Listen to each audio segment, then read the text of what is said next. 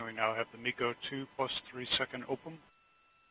Once again, the pre-flight predictions compared to actual show very good agreement and an excellent orbit achieved at MECO 2.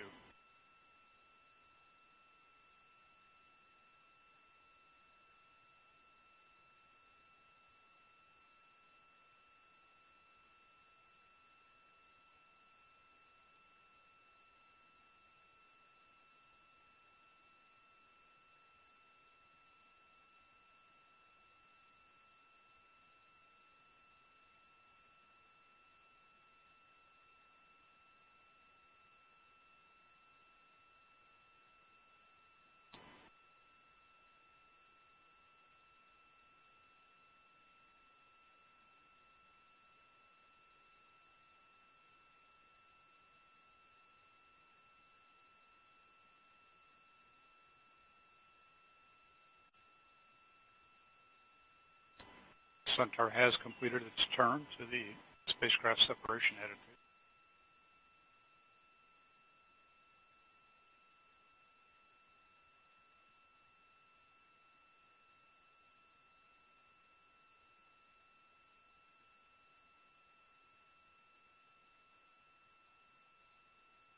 Centaur has begun to ramp from a 50% duty cycle to a 10% duty cycle. Signatures look good.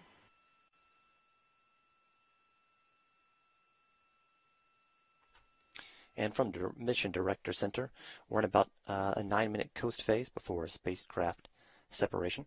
And I'm joined right now by Bruce Bannard of NASA's Jet Propulsion Laboratory. And Bruce, can you tell me a little bit about the InSight mission and what your role is with this? Well, I'm the principal investigator of the mission and sort of in charge of the overall success, the scientific success of the mission. And so I have to kind of oversee all the different aspects of it with an eye towards making sure that it's going to do the science that we propose to do, that we've basically been tasked by NASA to provide from this mission. And what is the primary science objective for the InSight? Well, the InSight is going to go to Mars to look beneath the surface and make the first map of the inside of Mars. We're going to delineate the thickness of the crust, the size of the core, the internal composition, and use those measurements to inform our models of planetary formation, planetary differentiation, and how the planets, the rocky planets, start out, and perhaps understand why some planets take a path that becomes a habitable planet like the Earth, and others take a path that becomes not habitable, like, say, Venus or Mars. So we're going to learn about, by studying Mars, we can also learn about our own home planet. That's exactly what we're trying to do. Yes. And so, how long does it take for the spacecraft to get to the surface of Mars? Well, we have about a 6.5-month cruise from here, and then once we get to Mars. When we enter the atmosphere of Mars, from there it takes about 6.5 minutes to get to the bottom of the atmosphere and land on the surface. So they're both 6.5, but there's a little bit difference in the scale there. And how long will InSight be doing its science on the surface of Mars? Well, we plan to take about the first 2 or 3 months to get the instruments deployed. They're bolted to the top of the spacecraft, and we want to get them down on the ground. Our main instruments, a seismometer and a heat flow probe, and those both need to be on the ground in order to do their job. And so we have a whole process for in placing them on the ground and getting them ready to go. And once they're operating, we intend to make our measurements for about 1 Mars year, which is equivalent to 2 Earth years.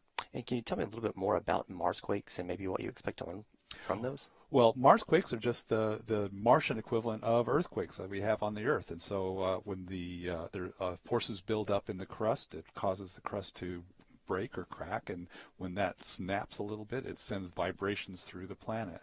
And those on the Earth, especially those of us who live in California, we're very familiar with the shaking of the ground due to earthquakes. But what a lot of people don't realize is that the very sensitive instruments that we have, the seismometers that we have, are measuring earthquakes all the time.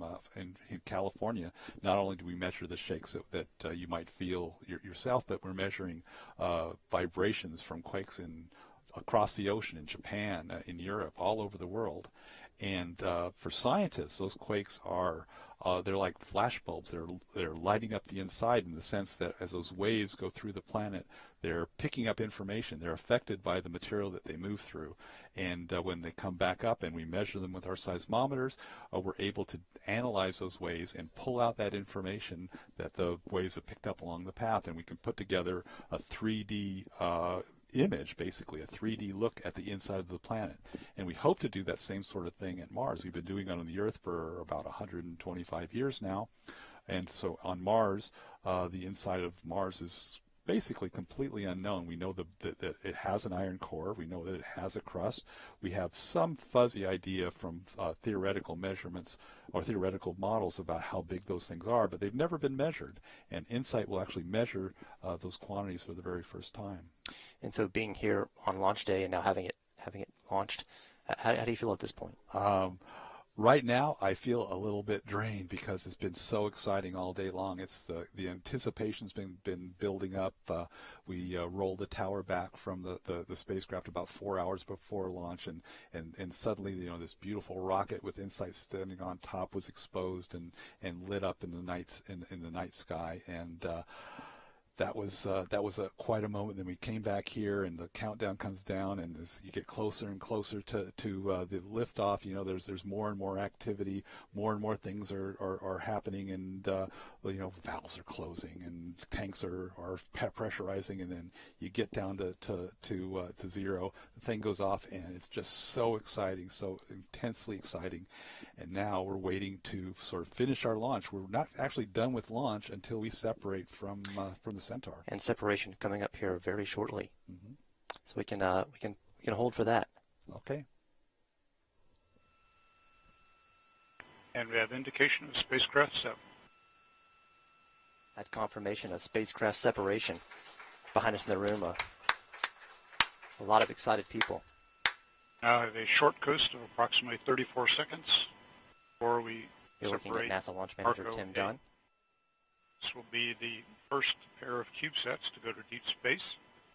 They carry radio, high-gain antenna, and propulsion system with the goal to provide data relay to the Earth from the entry, descent, and landing phase of the InSight mission.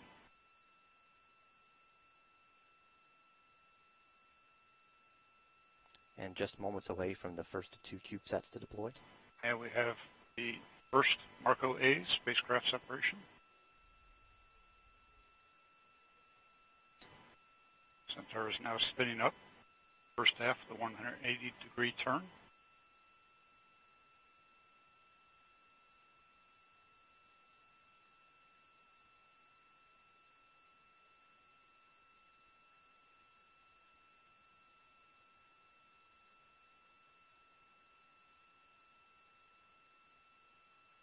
Centaur has completed the turn. Now in an attitude hold for spacecraft separation.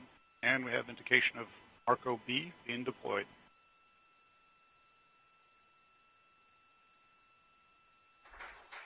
And the second of two CubeSats has been deployed.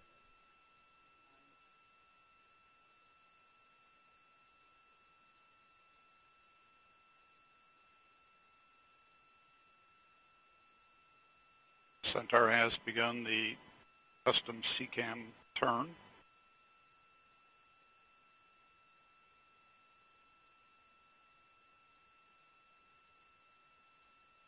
And a lot of handshaking going on in Atlas Launch Control as the InSight spacecraft is separated, along with the two Marco CubeSat also bound for Mars.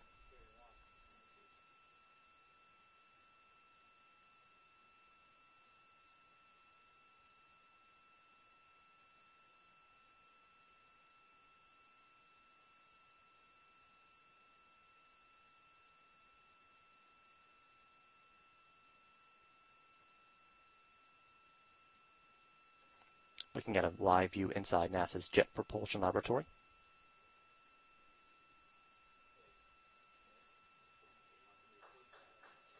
And we now have the InSight separation open.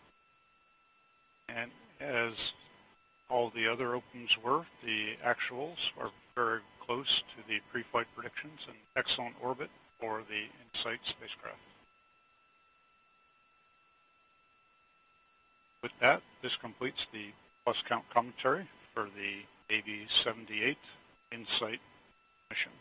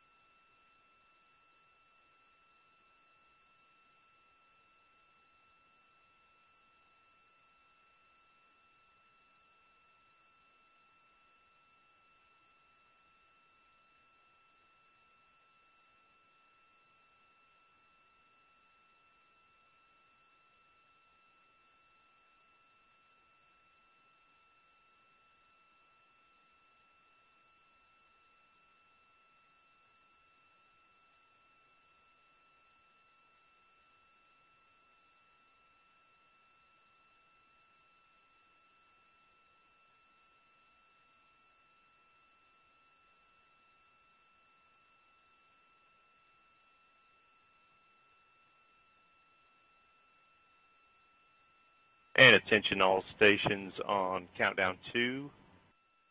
The NASA administrator will be coming online shortly for a few comments for the launch team.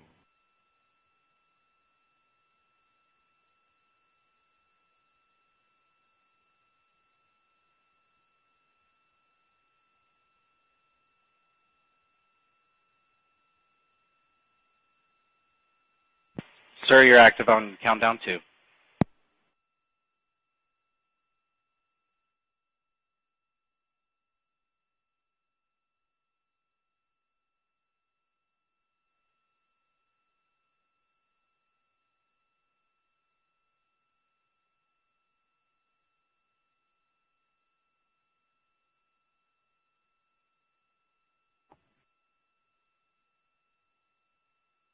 Test, can you hear me? Yes, Mr. Bridenstine, this is Tim Dunn with the InSight launch team at Vandenberg Air Force Base. Well, hello, Jim. How are you? I'm doing just fine, sir. Well, am I live for the audience? You are live, and we've got the entire launch team dialed in, listening to you on our countdown channel. Oh, well, thank you so much, Jim. It's an honor to be able to talk to the whole team there. I want to start by thanking everybody who's worked on this for such a long period of time. I know this isn't something that you put together on a Saturday morning, but this has been years of work by a whole host of people for a very long time, including JPL and, of course, the launch crew at Vandenberg. I want to give a special thanks to ULA and congratulate them on 128 total successful launches in a row, 78 specifically for the Atlas V. I want to thank our international partners, Kness and DLR, for their hard work. This is a big day. We're going back to Mars. We did it from the West Coast, which is a first ever. We're going to look deep inside the interior of Mars. We're going to create a 3D image of what's going on inside of Mars, and of course the launch of our first CubeSats into deep space. This is an extraordinary mission with a whole host of firsts. It's important for our country. It's also important for the world, and it really establishes American leadership in a lot of ways. And I just wanted Jim to make sure everybody knew how grateful we are here at the headquarters, and especially me, since this was my first launch as the NASA administrator, that everything went so well, and congratulations to everybody involved. If it's okay, I'd also like to introduce the team there. To Thomas Zerbuchen, whom I know many of you know.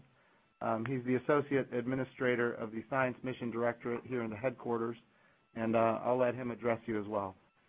Well, thanks so much, Jim. I'm just really excited, just like you, enjoying a great morning and, crossing fingers and living through everything, all the animations, and of course, also the explanations that we got from the team, both on camera and in the room. And I just wanted to thank the whole team. This is a team effort, like you just said, but also I wanted to tell you how much we're looking forward to doing the science and doing all this harvesting of everything we've been dreaming about in the last few years through all the sometimes agony putting these things together, like these space missions are. They're hard. That's why we do them, not because they're easy. And I just look forward to what we're going to learn from this amazing mission once we arrive on the other side of this journey. Thanks, Jim. That is awesome. Well, thank you, Thomas. And Jim, I appreciate you giving me the opportunity to address everybody there. And it's, again, congratulations on a very successful launch. Well, thank you so much, sir, for taking time to speak to the team. It means a lot to us. If you were watching the video, you probably saw the level of excitement out here. We are thrilled to be part of a first-ever launch from the West Coast going interplanetary. And thank you and Mr. Zurbuchen for taking time to speak to us this morning. Awesome. Congratulations. You guys have a great day. We will. And as you just heard, that was our new NASA administrator talking to the launch team after a successful acquisition of signal from the InSight spacecraft. Great to hear from our new administrator, and you can follow him on Twitter at Jim Bridenstine. Tonight's launch of the Atlas V with InSight happened at 4:05 a.m. Pacific time.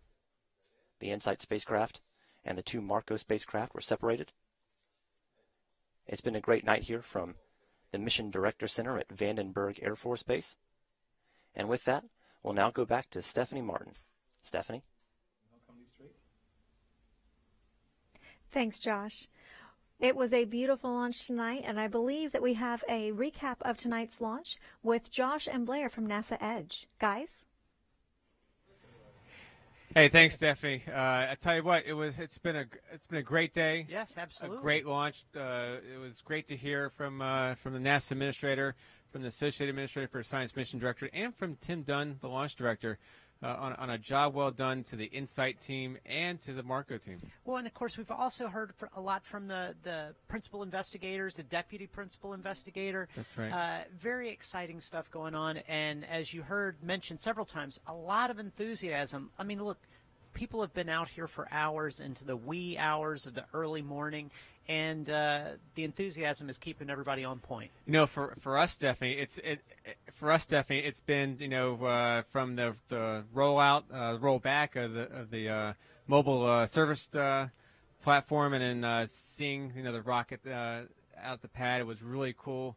And then to kind of wait those 3-4 hours to get excited for the launch. Yeah, absolutely. And to talk to 5-hour Jim Green, he's just full of energy and excitement, yeah. and it just really makes you get really excited about planetary science and learning more about Mars. Yeah, no, that was cool. I mean, we didn't actually see the launch because of the fog, but That's you okay. felt it. You know, Right. it was palpable. It was tactile. That's right, and I mean, and so now we have spacecraft separation. Marco, InSight, it's on its way to Mars, and now we just have to wait till November 26th. That's right, and of course, Marco will be right there with them to get data from the ground. Can't wait. It'll be Stephanie, exciting. it's been a great day, a great launch, and we're looking forward to the landing of InSight. Back and to you. Keep the energy going. Thank you both. Tori McClendon is standing by in the Remote Launch Control Center with a very excited launch director. Tori? There we go. Thank you, Stephanie. All right, Tim. So I know how excited you and your team has been for this long-awaited day. Tell us how it went today. Wow. So we just had spacecraft separation. I mean, it's thrilling. We got a spacecraft on its way to Mars. It's been an incredible day, night, morning. It's been a long evening for us. Been up for a long time. Yes, we but it was actually an incredibly smooth countdown. Weather here on the Central California coast, I know, except for the fog, it was incredible. Apologize for the visibility, the low vis of the viewers, but I hear it put on quite a show for sound. Apparently it did. Yes. But so all the weather constraints were met, even the visibility constraint that got a lot of discussion over the last couple of days. The range assets here at the 30th Space Wing at Vandenberg Air Force Base performed exceptionally well. No problems there. We woke the spacecraft up about 45 minutes before launch. It woke up on time, and it did not have one bit of problem from the spacecraft. And then the launch vehicle, the mighty Atlas, performed yet again. We had a little bit of discussion early in the countdown about a ground system valve. We worked through that, no problems. And then late in the count, we had a few alarms that we needed to spend a little bit of time, understood those. They were not actual real alarms about the rocket. So that took us right up to about L-6 minutes or so. And then from then on, it was smooth sailing down to T0, right on time at the opening of the window. The ULA launch team demonstrated once again what an incredible team they are. And the NASA team that came alongside ULA, I'm just a small part of that team and incredibly proud to work for the Launch Services Program team.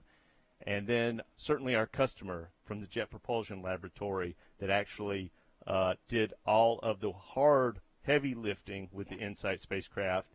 Lockheed Martin built the spacecraft in Denver. JPL worked alongside them. So just on all sides, just an incredible team. And if you saw any of the video of us in the control room celebrating, it's what a relief to have a mission success, spacecraft on its way, happy, healthy. We've acquired the first telemetry signals from InSight already, so we know it's doing well. Great. Well, thank you so much for joining us. Stephanie, back to you. Thank you both. This concludes our live launch coverage of the United Launch Alliance's Atlas V rocket with NASA's InSight and Marco spacecraft, which are heading to Mars. For more information, please visit www.nasa.gov/insight. I'm Stephanie Martin. From all of us here at Vandenberg Air Force Base, thank you for joining us.